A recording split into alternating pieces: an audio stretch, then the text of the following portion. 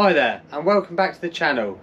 My name's Joe Gardner and in this series of videos I'm going to be teaching you how to get familiar with your new lathe.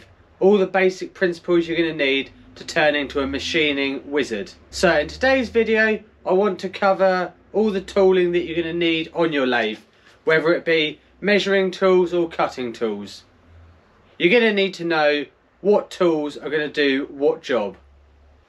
So today I'm going to cover all the tools that I think you're going to need to start off with as a basic, and you can always grow your collection from there, but for me these are what I needed to get started when I first bought my lathe. Let's start off by talking about cutting tools. So there are three different types of conventional cutting tools we use on the lathe. We've got carbide insert tooling on the left. On the right we've got high speed steel tooling, and in the middle we have carbide brazed tooling. Just to let you know, it doesn't look like this, I just don't own any carbide brazed tooling. So at first glance you might be thinking, well, what do I use it for? What types of purpose would I need this over something like this? Well, let's go through that right now. So to be fair, the reason I've got a vast collection of carbide insert tooling compared to high speed steel tooling is I just like the convenience of when an edge gets blunt, just being able to rotate it and swap it out. It's so easy, and to be fair, the price of these things aren't a massive, they're not massive. A lot of people on YouTube and on forums will tell you that for a mini lathe you don't need carbide insert tooling, it's a waste of money, it's expensive and you just don't get the job done. Well, I'm here to tell you that is a load of rubbish. Without this carbide tooling I would not have been able to do the lightsaber. I tried using a few of these high speed steel tools on the lightsaber and they just blunted instantly, just because the 304 stainless is so much harder than these tools. So in that essence I needed to use the carbide tooling. Also, while we're on the conversation of these carbide toolings, just to give you a rough idea, you normally buy them and they come in like a pack of 10. So this at the minute is my favourite tool that I've been using. I just find it so convenient. And to give you a rough price estimate, a pack of 10 of these cost, I think it was around about £12. So no way is that going to break the bank, I would say, for most people. Right, let's go through a few of the basic shapes and designs of these tools that you're going to need to know. These are the three main categories of tools that you need to know the difference of. Once you know the difference between these, selecting what tool you need is so much easier. So starting down here, I only have two of these, so I'm going to bring them close up. These are almost really thin blades. So what you use these for on the lathe is parting off. Parting off is essentially where you've got a bit of material, you want to split it down the middle or split it anywhere along there. So you basically use your parting tool and you very slowly plunge into that until the end parts off. Very straightforward. So one of these I've got in high speed steel, the other's a carbide insert. So that is the number one tool that you need to know about. Tool number two. Now I've only got one type of these. These are actually all the same tool. So these cut threads into your metal. This tip here has got a 60-degree cutting angle on it, and that makes the conventional threads that we use in everyday threading. You do get more different types of threads, but for what I'm using at the minute, these are perfect. So these here are used for threading. Now, this massive array of tools that I've got back here, all of these are used to just take off material and shape metal in a certain way. But in principle, all of these are doing the same thing. They're all just taking off metal to turn down the material to the size I want. Doesn't matter what shape these are.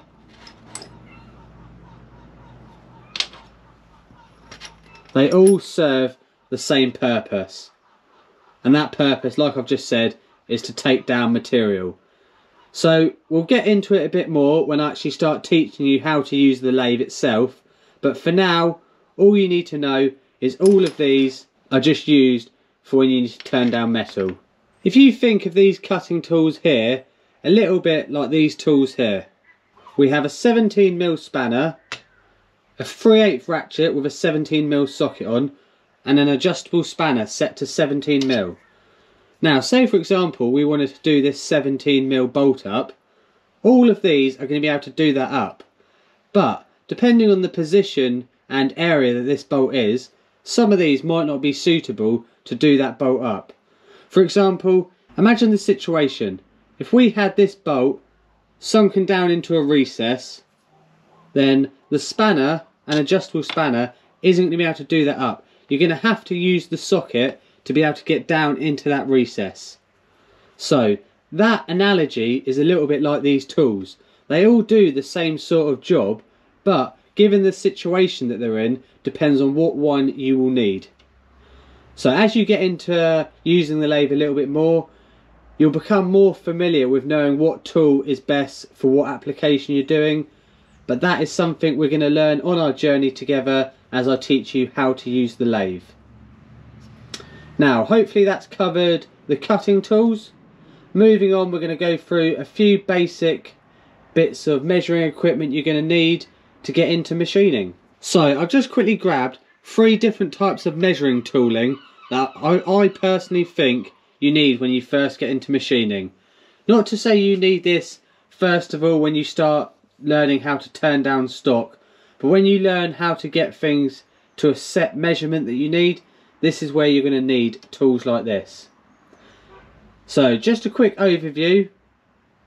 This right here is a dial test indicator. It basically has a very high precision tip on the end there, which is connected to this dial, and that measures up and down movement. So this is really good for measuring run out in your parts and run out in your tools. It's not something you're going to have to worry about when you first need to start making chips, but it is something to consider in the future. Next we have a set of Vernier calipers. So these Vernier calipers here are just a really basic set that I bought off Amazon, I think it was. I like the fact that they've got this dial on there, and it makes it just really easy just to see how big or small parts are on a quick scale. If you haven't got a set of these, I'd advise this probably be your first purchase to make when trying to measure things, because this is the first thing I'll go to grab when I need to measure something at a quick glance.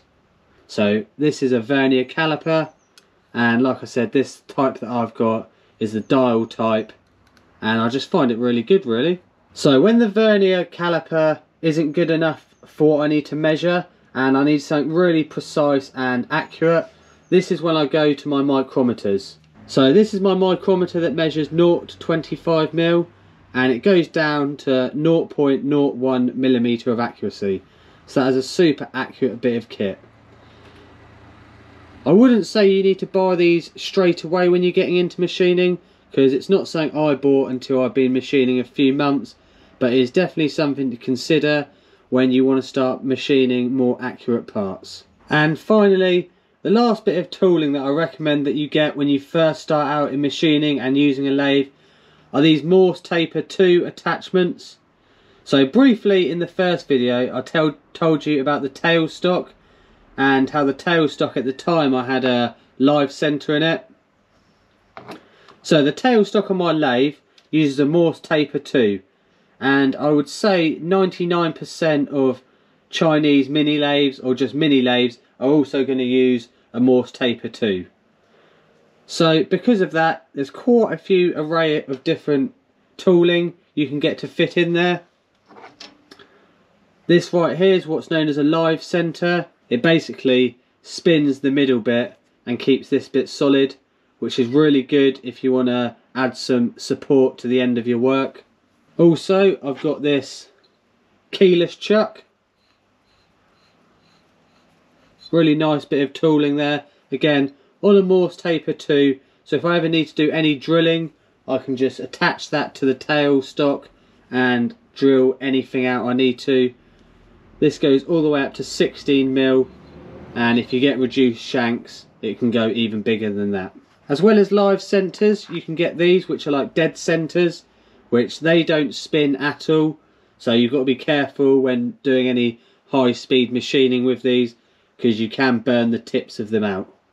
But that is like a really basic tool, and a lot of lathes you'll actually get that with it when you first buy it. As you get more into machining, you find that you might start modifying tools to fit as well.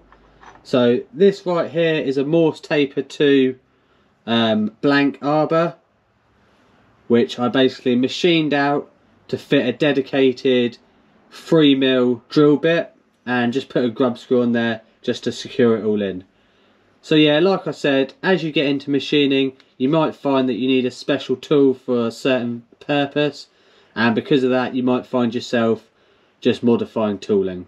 Hopefully then, this array of tools on the bench has given you a rough idea of what you're going to need to go out and purchase to start using your Chinese mini lathe, or just mini lathe. Like I said, when it comes to tooling, don't be scared about it. I would advise to sticking to either high-speed steel, or if you're feeling a bit flush, some carbide insert tooling. For me, these are a must, but depending on your budget, depends on what you can stretch to. So I hope that bit of information on tooling has helped you guys out, and maybe made up your mind into which tools you're going to go with. Like I said, I highly recommend at least getting a Vernier Caliper for measuring, and if you're going to do any big work on the lathe, get yourself a live centre, because they're really handy. As for cutting tools, I think high-speed steel or carbide insert tooling, I would go with either or both if your budget can stretch to it. I personally prefer carbide insert tooling just for the convenience of being able to swap the tips out, and also it can cut much harder metals. So that's all for tooling. In the next video we're finally going to be getting onto the lathe and making some chips, where I'm going to be showing you your first procedure, and that procedure is facing off. So I'll teach you all the good techniques to use and show you how exactly to do it. Thank you for watching this video. Please subscribe, and if you haven't already, go back and watch the first video in this series, the basic introduction into the lathe. See you in the next one, guys.